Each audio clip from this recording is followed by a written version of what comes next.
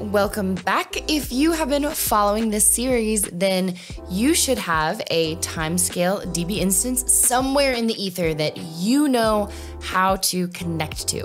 And right now we can actually get to the fun stuff.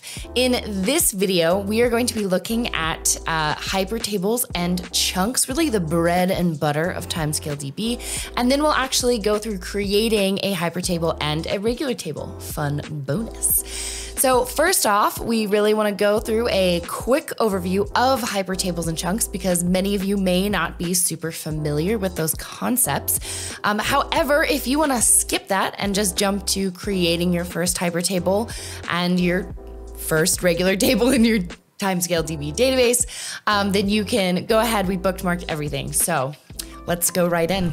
Essentially, a hypertable is like a normal Postgres table, but with automatic time and sometimes space partitioning, plus some extra functionality, and TimescaleDB manages all of it for you, which is really convenient. So hypertables are really the basis for why TimescaleDB is able to be so efficient when working with time series data. So each hypertable is made up of what we call chunks, and chunks are an important concept to get comfortable with because so many of our functions and policies really work on a chunk by chunk basis. So important concept, definitely you want to dig in to understanding chunks. So these chunks are essentially child tables inside of the larger hypertable. And how we actually break up your data into these chunks is based on time, and specifically the time column in your data. So since I always learn best from examples, let's consider this example.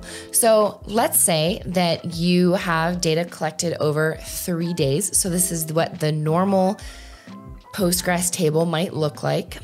So if you wanted to take this table and instead kind of create a hypertable so you could optimize on that time series efficiency, let's say that your hypertable had a chunk time interval of 1 day. So that chunk time interval essentially specifies how TimescaleDB is creating those chunks for your hypertable.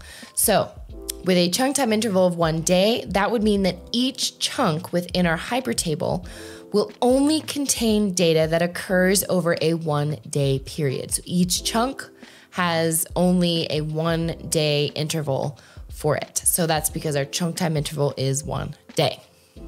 Makes sense, right? Then this image is really what that is showing. So right on the left, we have our normal table, like we saw, and it has all of our data kind of together in one big lump, while a hypertable, which is on the right, partitions each value into specific chunks, and in this case, having each day's data in separate chunks.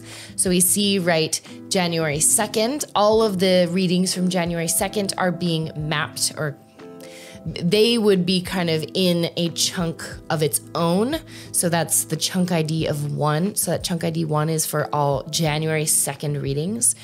That chunk ID 2 is for all the January 3rd readings, and so on and so forth. So that's kind of how the chunks work within hypertables. And by separating out the data in this way, or partitioning by time, the system is able to do a lot less work when you query, insert, delete, or update data by time. Say you want to query data from a single day, rather than the system having to scan an entire table to find those specific values. With hypertables, the system knows exactly which chunk to go to grab and either look for or grab that information. So it's a lot faster. It kind of gives it a blueprint of where your data is based on time, which makes your system more efficient. Now, this was a very brief explanation, so if you are interested in learning more and want to get more comfortable with hypertables and chunks, definitely check out the links that we provided below, because they can be really helpful in just getting more comfortable with all that. So let's actually create some hypertables. While the concepts behind Hypertables can be a little daunting, creating them is actually really easy, which is awesome. So the data set that we're going to be using for this Getting Started series is stock data, and it consists of 2 tables. So the first table is second by second stock trading data for the top 100 most traded symbols. And then the other is company information that maps those 100 most traded symbols to their actual company names. So those are the 2 tables. The stock trade table, we are going to transform into a Hypertable, because, right, it's second by second stock trading data. That's going to be a ton of time series data that we want to, make as efficient as possible when we query from it. So we're going to make that into a Hypertable. And then the company table, we're actually just going to leave as a regular Postgres table. So let's go ahead and set these tables up. We're going to start off with the Hypertable, because I know that that's really what you're all here for. So to do that, we first just create a regular Postgres table. So we're going to go ahead and use this command. So create table. We name our table stocks real time.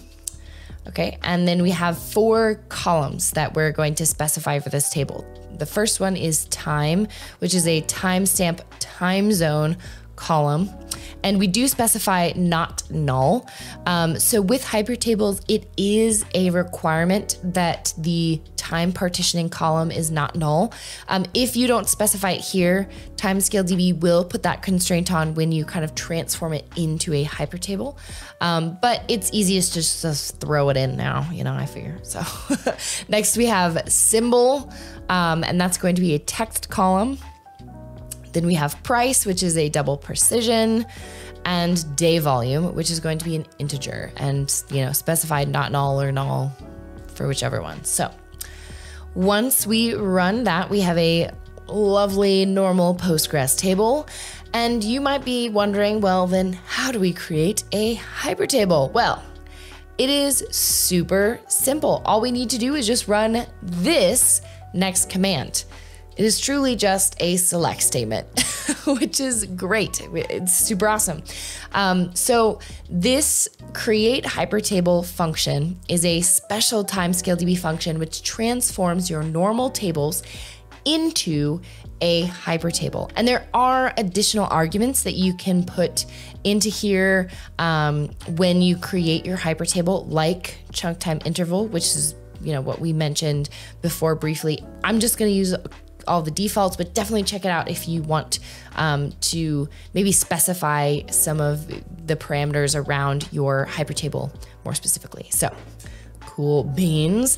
And in addition, since I likely am going to be querying a lot by the company symbol, I'm also going to add an index on the company symbol as well. So I'm going to go ahead and run this command to create the index on the symbol column as well, and boom, once we run that, we have a Hypertable and additional indexing, which is awesome.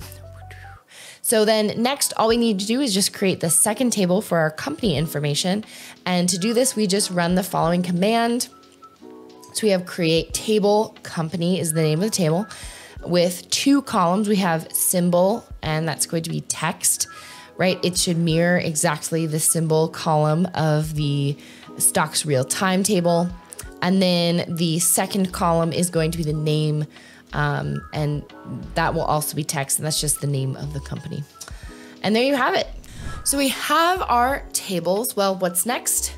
We insert data into our tables. And that's exactly what we're going to be covering in the next video in this series. If you want to make sure not to miss that video or any of the awesome content coming from TimescaleDB, you'll want to smash that subscribe button. And if this video is helpful or useful, or if you enjoyed it, whatever, we always appreciate any likes and comments below as well.